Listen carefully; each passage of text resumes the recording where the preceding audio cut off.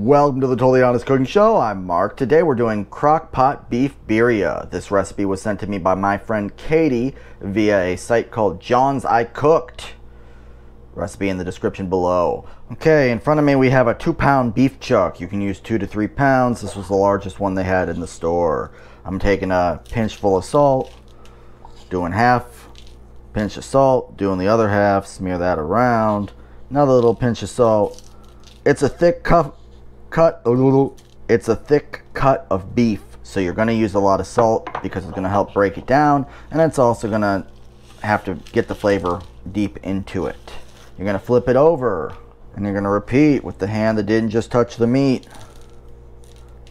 Coming over to the stove top, cast iron, high heat. We're going to let this heat up. Sometimes I even let it go till the iron is smoking just a little bit. While that is going, I'm going to go back over this with the pepper. Just make sure the surface is covered with your freshly cracked pepper. Same on the other side. If you're really feeling yourself, you could do the salt and pepper the night before, and then you can refrigerate overnight, or you can do this an hour beforehand. I'm not gonna because I woke up late. Okay, we got our skillet ripping hot. We're gonna do a sear. And I'm gonna let that go for about 5 minutes. If it gets too smoky, I will turn the heat down. Okay, it's been 4 minutes.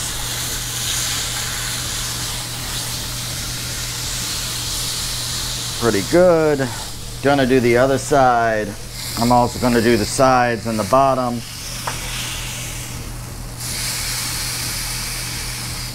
I only did 2 minutes on the back side. I don't want it to get too dark and crispy. I don't want it to burn. Right? Okay, I've thrown the beef in the pot. Now we're gonna start throwing other things in too.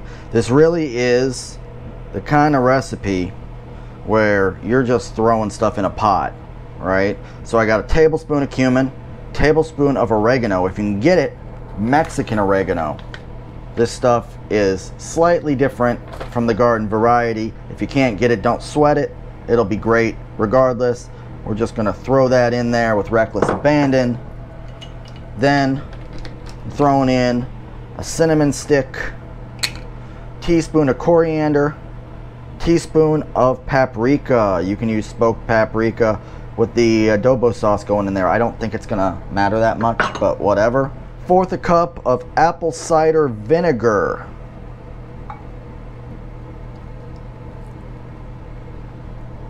Beef broth, 1 whole 32-ounce container. Now, before we can add the rest of this stuff, we do have a little bit to do. I've got 4 dried guajillo chilies. We're just going to take the stems off. You can leave the rest in. It doesn't say to stem them or seed them. Usually for this sort of thing I would. But I've never made this recipe before, so we'll see. But always take the stems off. There's no reason to leave the stems on. And I'm just going to drop these in the pot. You can do it strategically if it makes you feel better. 4 sides to a pot. 4 peppers, you know, whatever.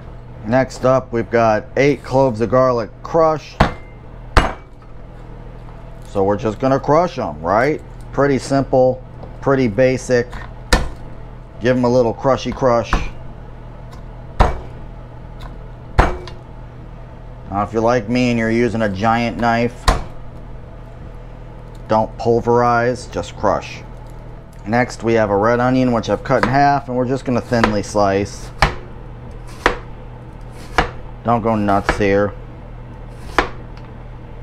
We also need 1/2 teaspoon of fresh ginger, so I'm just going to peel it with a spoon like I always do, and then I'm going to grate it.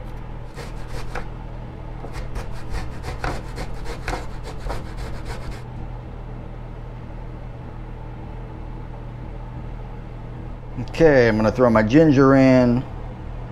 That was 1/2 teaspoon, grated. Then my onions and my 8 cloves of crushed garlic. Add in my 3 bay leaves. Throw in a can of fire roasted diced tomatoes. That's 14.5 ounces. Chipotles in adobo sauce. We're gonna add 5.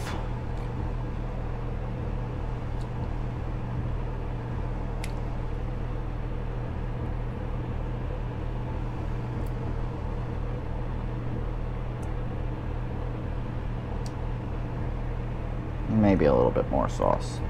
There we go. You can throw the rest of that into a freezer bag and freeze it for a month or 2. And then 1 tablespoon of tomato paste. Now we're supposed to stir. You may have to remove your beef to stir. We'll see, you know. Jockey it around however you need. But we do want to get these things incorporated. Once your top is on, you're going for 8 hours on low. And I'll be back in 8 hours to see how this went. After a long cook, we're ready to shred. We've evacuated the meat and we've got 2 forks to shred with.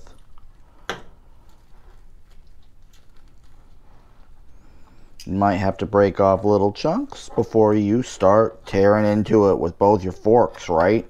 The meat's pretty good. There will be a lot of flavor in the sauce though.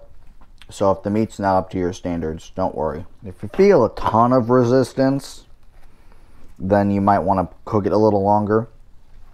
You will get some just because it's a tough hunk of meat. Once the beef is good and shredded, we're ready to move on to the sauce. Now, I really don't want to break out the blender, so I'm trying the immersion blender. So we're just going to motorboat it and see what happens. We were supposed to fish out the cinnamon stick and the bay leaves before I did that. Don't worry, it'll be okay. That's a whoopsie doodle right there. Okay, I found 2 out of 3 bay leaves and the cinnamon stick, so I did okay. Okay, once it's mostly smooth and appears to pass the smoothness test, we're ready to move on to the next step.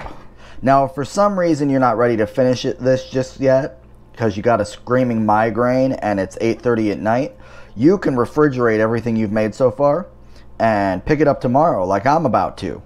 Regardless of when you make them, they're going to come together the same way. You're going to want some diced onion. This is yellow onion. You're going to want some chopped cilantro. And this is my good friend Oaxaca cheese. It's a string cheese sort of situation. You can replace it with string cheese. I would probably just use mozzarella. And you will see that you can just get your hands in here and peel bits off. This is as dangerous as string cheese if you are someone who is addicted to cheese. Cut some strips down. You know, you do you. Take my sauce. Pour it over my beef. That's 2 cups of the sauce. There is a lot more sauce remaining. You'll see in a sec as we get our assembly line together. Mix the sauce in so everybody gets to know each other. Okay, for those of you that worry about this sort of thing, I always mess up the first one. Look at the first one. It imploded on me because I did it wrong. So let me show you the trick. You get 2 tortillas. Preferably stable tortillas. You dip them in your sauce. You throw them down on your hot pan. Cheese, as much cheese as you want. That might be too much cheese. Onion. Cilantro.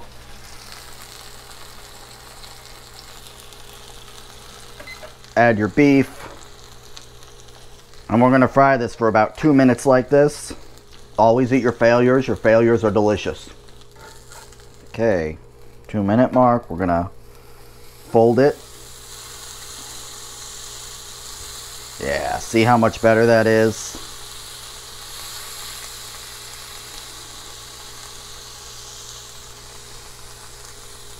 I told you that was too much cheese. Okay, stick that there.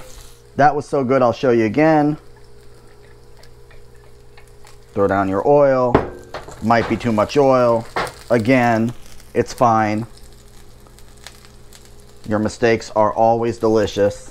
Double dip.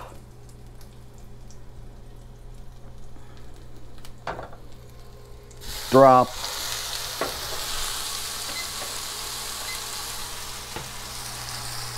Fan. Some cheese. Remember, I like the cheese.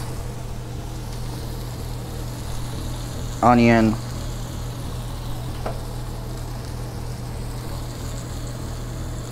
Cilantro. Beef. Fold. Now, if we want to be real fancy, we can add some more of this sauce to the top. Let those spices work their way in. Give it a little flippy flip.